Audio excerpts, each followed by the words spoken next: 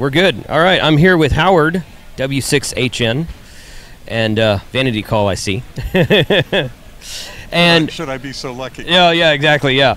So Howard's here demonstrating from MFJ the new MFJ-1234 Rig Pi, which is a remote operation station that will work with any product. It's not product specific like Flex or ICOM or somebody like that, right. correct? It's a generic Swiss Army blade for station control. Perfect. Okay, so tell us a little bit. How does it work? It's basically a web application. Okay. There's a server that runs on the Rig Pi and runs all of the code in the background to connect to your radio, rotor, and other devices. Okay. You connect to it just as you would to any server through any browser. So it could be an iPad Pro, such as here, or an iPhone, or a Droid tablet, and even an Amazon Fire. Will, as long as it has a browser, you can control your radio from anywhere in the world.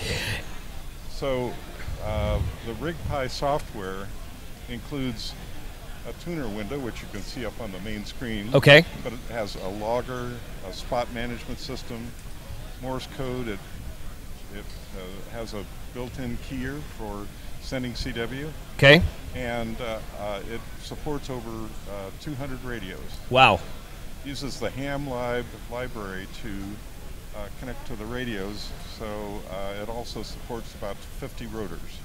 Okay, I was about to ask about rotor control. Right. So okay, and so this device connects to your station at home.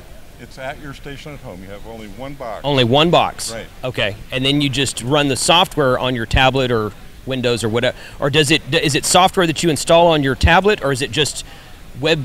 Just a web page you load up in a browser. Okay. So it's served from here. Right. You don't need to install any software or download anything. It's ready to go once you plug it in.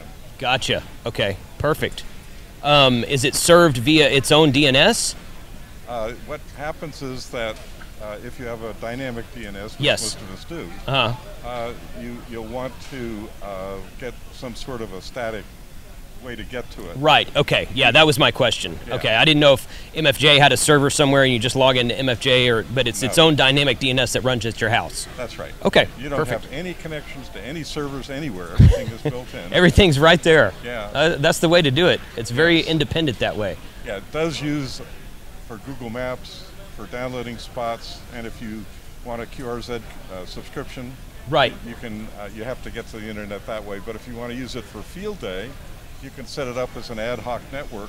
Okay. Connect a number of devices and number of radios to it, and not have any net connection out on some mountaintop. Excellent, excellent. Well, very cool stuff. And I know that you guys have been getting a lot of orders with them. Oh, it's amazing. I never ever believed, as I've been working on this now for 2 years, that it would be as much of a hit as it appears to be. I heard. I mean, Richard told me the other day that there was like 175 on back order, well, which is a good thing. That's a good thing, right? That was several days ago. Okay, well, that was before Hamvention. That's true. That was Thursday. He told me that. So. Yeah. Good. Okay. Well, thanks a lot, Howard. I appreciate the time. And I already told Richard I'm interested in doing a more in-depth review of one. Great. Once he has some to allow me to borrow for a little bit. So that might be something upcoming on the channel also. So good. Thank you very much. Thank you for stopping by. All right. I'll left hand shake you. How's that? That's good. I'd love to. All right. Good. Thanks a lot. Thanks, Jason. I'll let you get back to it.